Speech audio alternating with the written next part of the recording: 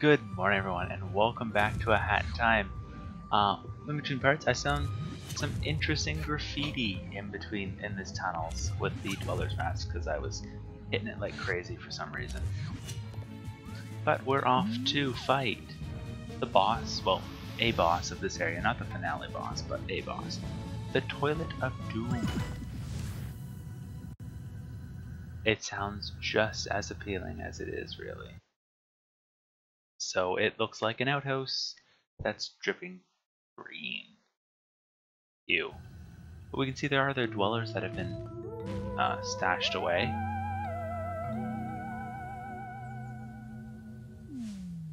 That does not look like a very nice thing.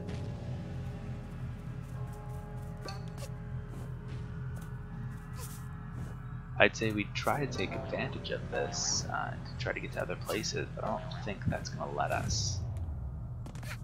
Oh, we made it up here. That's something I didn't expect. Oh, it is warning us that we do not currently have our hookshot equipped. Since we didn't go through this town with the hookshot before.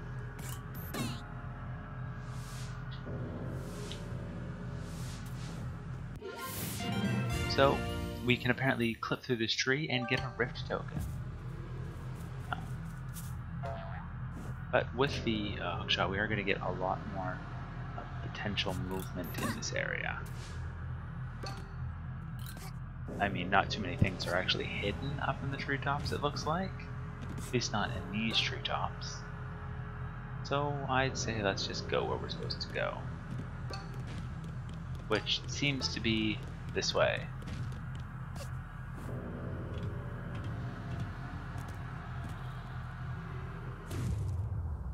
Apparently you can just stand in that and not be affected. I thought it would hurt us or something. Don't ask why I jumped into it then, if I thought it was going to hurt us.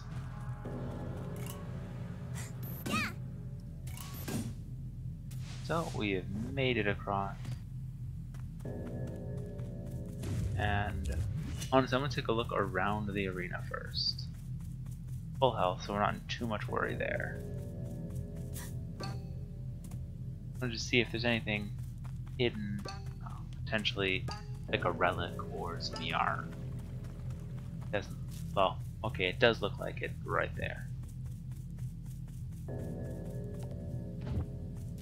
So, take this guy. Blew the first and the third one up, but not the second. Interesting. And that one blew the... fine. But we can get this chest, which holds either a yarn or a relic. Let's find out.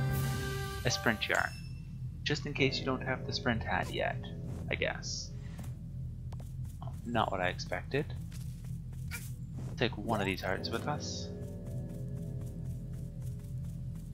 But there really is nothing else in this area. Alright, I guess let's head up to the boss. Which is a very angry toilet, I guess.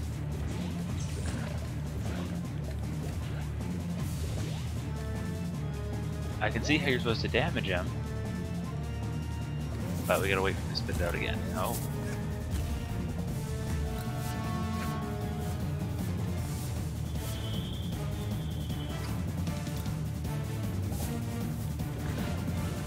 Okay, so he's gonna be spitting out stuff, including, as long as it doesn't land in the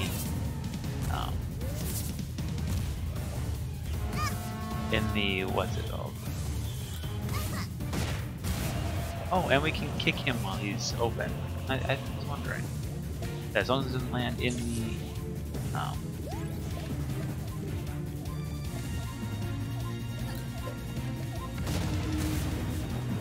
the acid center, I guess is all I can call it.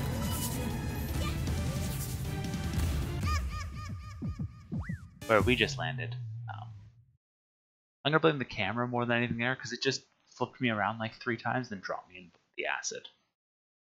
Because, what? So, let's get some stuff out. Unfortunately, lands in the Yeah, you can see because it's focusing on this guy.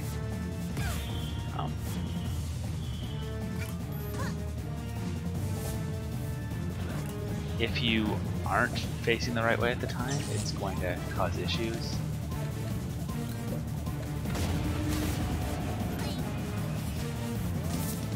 See, look at that. Like, I'm trying to hop away and it keeps forcing me to face him. Which, I mean, you do want to see the boss. I can't disagree with that statement.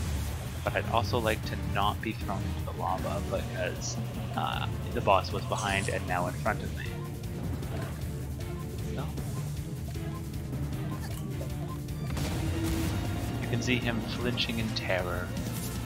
We're doing much better on this run through of the boss, though I get the feeling we're not quite close to the end yet. I think it's going to have lots more hits than I'm... Because yeah, this seems like the third phase. Oh.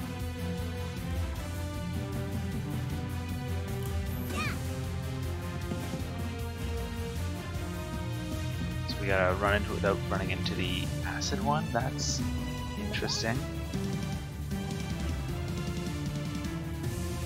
At least I think that's what we have to do. I'm surprised that he gave me one that's not the damage me.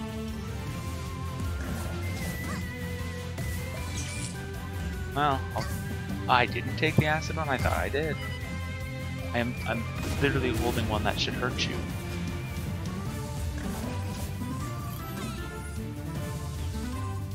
Come on, give me one of your heals.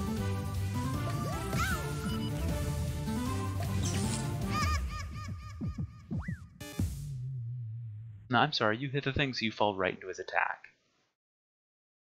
I guess. Alright, round 3. Here we go.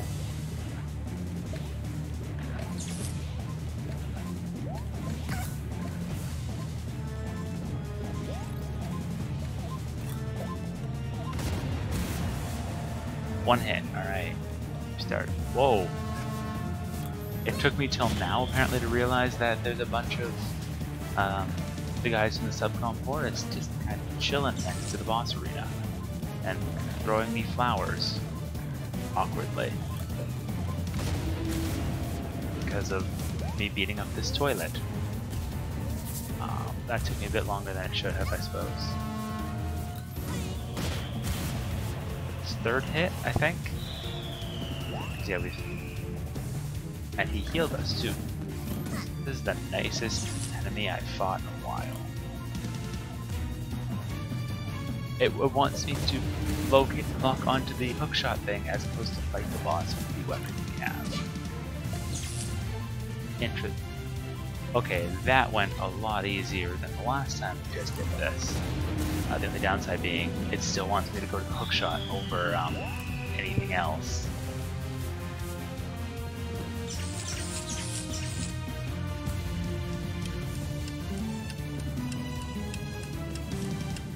What? Oh, it wants us to go up here? I'm really glad we didn't get hit by that, because I didn't actually expect it. Okay. And now we can actually see where it's landing. That's actually probably the best.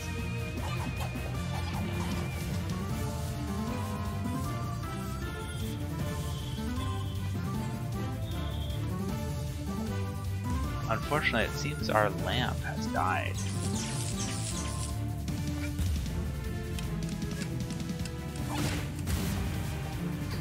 The lamp we were using to hookshot around earlier.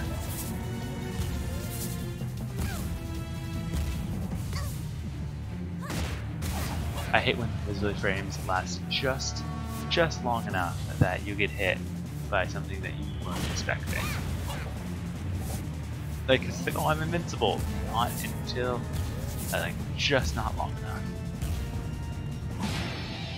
But the boss is down. It took me 4 tries or 3 tries. Not the end of the world, and that at least means it was a somewhat difficult boss.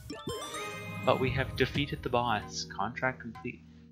However, the issue now becomes we don't have another contract. We're going to have to run around and look for one because we don't have one. I suppose there are the timepieces that the time rifts, I guess, that we could go into. But I don't know. We currently don't have, but we do have an intruder, I guess. Oh, and it's a jar with a hat. I guess we can go see the jar with the hat next time. Thank you guys for watching this part of A Hat in Time. We defeated the toilet, and in the next time, we will go see this new intruder. See you guys then.